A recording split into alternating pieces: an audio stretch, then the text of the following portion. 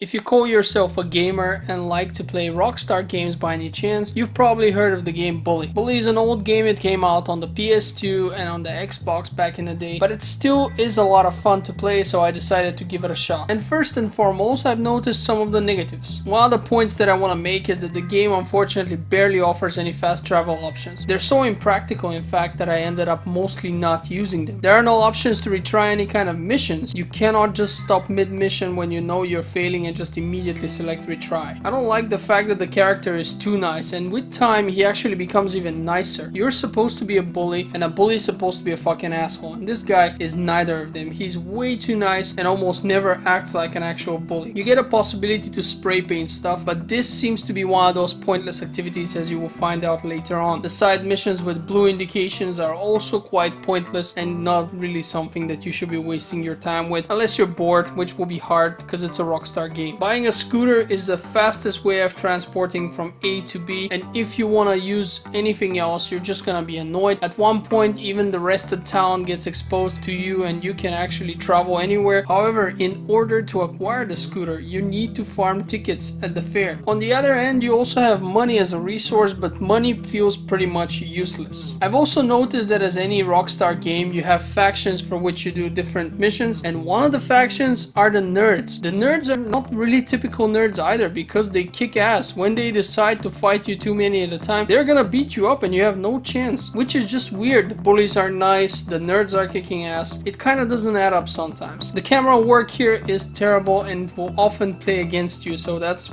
something that I did not enjoy. And since the game actually requires you to use stealth in some missions but does not have any good stealth mechanics, that's definitely something that I wanted to mention as a bad thing. However, the game offers great humor. It has idiotic missions which are very entertaining. It still looks okay even on the PlayStation 2, and it has a very Rockstar-ish feel, considering that it has so many side activities you can do, which can be quite a lot of fun. Playing mini games, going to different places in town and doing other things such as races, etc. It's just a great experience overall. Most lessons, because you actually are in a school and you have to participate in lessons, are quite fun to play, but there is the English lesson and the chemistry lessons. Those I really dislike. The characters altogether are all very interesting and likable, so that's something that left a positive impression on me, and the story itself is very well told, going from season to season and showing you how our character is improving and changing. The voice acting is also great, and it definitely helps the great story here. And ultimately, one of my favorite things in this game, you get a classical happy ending, something that I'm not used to seeing nowadays, so thank you Rockstar. At this point, there isn't much else left to say. If the game looks interesting to you and you have not played it yet, you enjoy Rockstar's games such as GTA, go for this game. It's fun and you get used to the low-res graphics pretty quickly. Thanks for watching and have a great day.